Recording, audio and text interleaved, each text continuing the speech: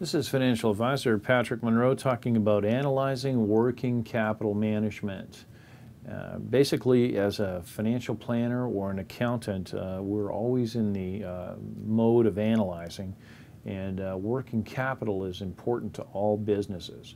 But how an individual manages their working capital is the difference between success and failure.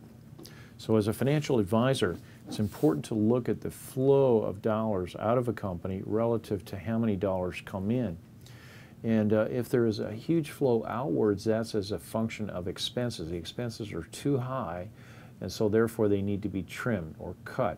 If those expenses are relative to employees and there's a lot of payroll to be paid, and in a recession, for instance, the inflow of dollars is very low, then what that does result inevitably is in layoffs. And so the chief financial officer is charged with that responsibility to bring the working capital back into line.